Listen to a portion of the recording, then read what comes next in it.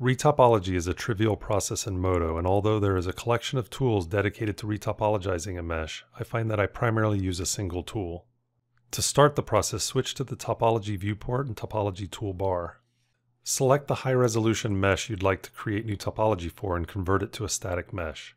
Static meshes can increase overall performance in Modo since their ability to be edited on the component level is removed. It's important to remember to work in a separate mesh when retopologizing a dense mesh in order to take advantage of the background constraint and snapping features provided by the tools in the Topology toolbar. Activate the Topology Pin tool, press the Control key, and left-click and drag to create a single 4-point polygon. Left-click and drag the elements to reposition them to your liking. Hold down the Shift key and left-click and drag to extend the edge and create a new polygon. Holding down the Shift key and right-clicking and dragging will extend an entire loop of edges. Use the keyboard shortcuts provided on page 69 to take advantage of all the options the Topology Pin tool has to offer. All of the geometry created will conform to the inactive mesh.